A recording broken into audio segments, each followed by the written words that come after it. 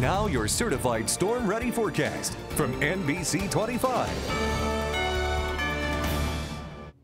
Welcome back. It did indeed turn out to be a pretty decent day as expected. Temperatures around the 60-degree mark. Here's a live look outside. We had kind of a mix of clouds and sun today for now in downtown Frankenmuth via our NBC 25 Skycam. It looks like the clouds are dominating, but that's good news for tonight. That will keep temperatures milder. Last night the clouds were a little later than I anticipated in arriving. That allowed a lot of us to drop into the middle and even lower 30s. Breezy tomorrow, but still warm. Then Sunday the winds lighten up, but temperatures will drop back to close to average this time of year, and average is about mid-50s for highs. It's 60 right now, mostly cloudy in Saginaw.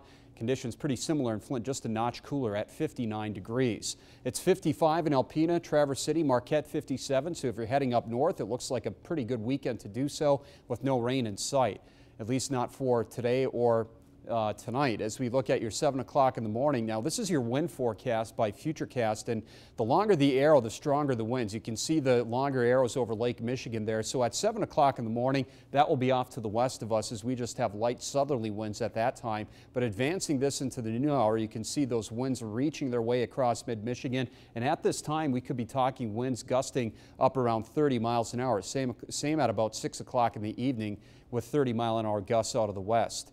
A couple of viewer pictures sent to us for tonight. Sula Boone took this shot actually yesterday morning, I believe, of the frost on her flowers. Another beautiful shot here.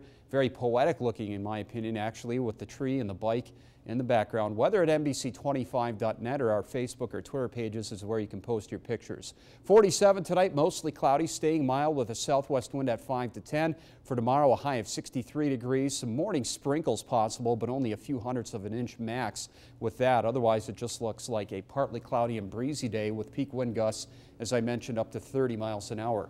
Your 7-day forecast tomorrow night looking colder, down to 39. A cooler day on Sunday at 56 with lots of sunshine. Then the warmth returns, mid to upper 60s Monday and Tuesday. A couple of sprinkles Monday, and then a chance of storms on Tuesday. Cooler next week. In fact, Friday's high might only be around 49 degrees.